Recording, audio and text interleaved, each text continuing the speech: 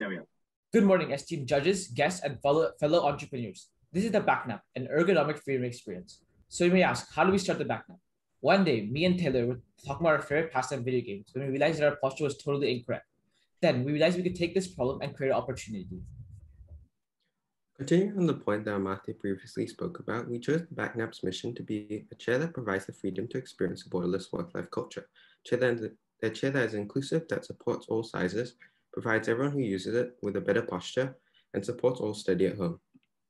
Current problems we see with the industry now is that many chairs have poor design leading to posture issues, lacking vital features. Currently, they are not designed for extended seated hours due to a shift in learning from work and working from home. And most chairs bought by institutions and schools are based on cost, not quality. Collecting from Taylor's about the problems, this is our value proposition. A simple ergonomic design with minimal customization provides an optimal cost. Sensory cues such as alarms and vibration using technologies can also improve posture. A subscription payment plan on a yearly or monthly basis can also improve posture and increase affordability. Market size. The global market size of ergonomic chairs is around 1.27 billion US dollars. In our home country of Singapore, it's around 125 million US dollars. As a startup company, we like to position our product to a B2B model targeting schools and later on expanding to a B2C model targeting customers. In our target market alone of Singapore, there are over 500 schools and education centers. We'd like to firstly target these schools as it aligns with our vision to improve the posture of all students. There are also 500,000 students. Once our foundations are built, we wish to transform our company into a B2B2C model, selling directly to the students. Timing. Timing is everything.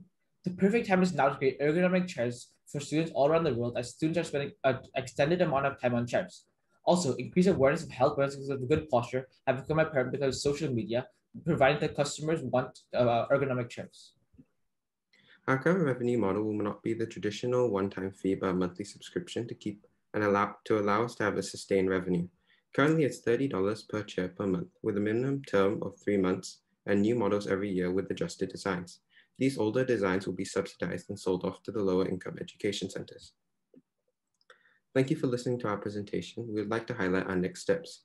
Firstly, we'd like to expand the team to include a chiropractor and industrial designer to help us review the product and show that our customers that we have good products that can be trusted. We'd like to create a prototype and validate that prototype with consumer feedback, create a spreadsheet of our business with a detailed model of costs and revenues, and approach the MOE and CPE for target schools and sponsors. Thank you for listening to our presentation, and we'd like to answer your questions. Lovely. Thank you for that, boys. I really appreciate that. Judges, I'll open up the floor to you first.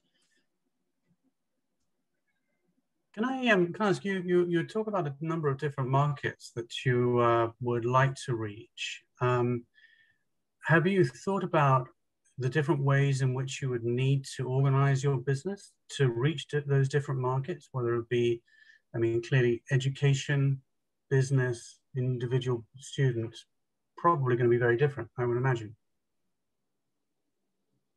I think firstly, we would like to target schools, and we can approach MOE and CPE to make sure that we can access schools. And later on, like when our company grows, we like to then target customers. I would like to also add on to Amarthya's point. I think once we've got the connections with the school and we can use that connection to leverage it and try and sell directly to their students for home use. Mm. Okay. Can I ask a follow-up question, which is, you are the only team presenting today. How is the experience of working kind of jointly rather than on your own? I think it's very good because like if you're stuck on a problem or something like that, you can always ask your teammate. Like Taylor, like whenever I'm stuck on a problem, I can ask Taylor for help, and then he can so for our product. I also think that I agree with Amarthya. I think that we can pool our ideas and we can also figure out what the problem is when we are currently thinking up new ideas or stuck on some design issue. Good, thanks. Can I just ask, you are talking about different industries. So if you talk about education, there might be a size constraint. So the number of students in the classroom and the size of the chair, did you consider the sizes?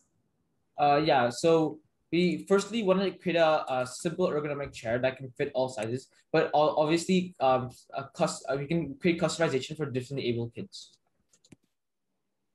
Yes, so our chair will try and have different designs and models in case this is the problem, and we'll be trying to make sure that it fits every kid, and in this we'll also be able to figure out whether it fits the classroom properly. I have a quick question, Ethan, if that's okay. Taylor, Amartya, I really like the problem that you're trying to solve. I think it's a huge existent one, and I don't think that there are very many valid solutions. My question to you is, how did you think about this? What inspired you in thinking through this problem and then validating that it is indeed a problem? Me and Amarthya, we play a lot of games normally, and we find that often we don't feel really good after playing as much. Our posture isn't very good. We normally lean back, we relax too much. So we wanted to create a chair where we didn't need to keep monitoring ourselves, but we would be able to maintain a good posture just using the chair itself. I had a couple of questions. Thanks for the presentation. One is, it's interesting that you have a subscription model for a physical good. So what happens if I, stop paying? Does someone come and take my chair back? The other is, like for example, for Secret Lab in Singapore, you have the options of buying it ready-made, or you can kind of assemble it, do it yourself. What's the option available for the chairs that you guys plan to sell? DIY, or it comes pre-packaged? We believe that we should sell it pre-packaged. We decided on a subscription model. We think it's more affordable. That we have a lot of competition, but by selling it at such a cheap price initially, we can try and tap into more schools, and we'll be able to have our chairs tested out, and we'll be able to try and put our chairs into the market first and see how it works then. And continuing your question that if they don't pay, I think at the start, since we're targeting schools, I don't think this issue will probably come up because but later on, when we expand, we'll have to solve the problem. When we expand to a B2C model. All right, thank you, folks. As we open the poll here, I just have a question for you myself. We've been looking, and you've got actually quite a lot of folks who are related to schools here with you today. So perhaps one of them is this. Schools generally have a budget that they would spend on each student. And one of the questions that they're going to be looking at, and particularly because I guess my question is this, you've mentioned this a lot with home learning in particular, and the fact that you've realized that at home learning, it's become a lot more of a problem. My question would be, does that become as much of a problem at school where you're moving around a bit more, or is this problem not as prevalent when you actually have a school day within the school on premises itself? I think that what's it called?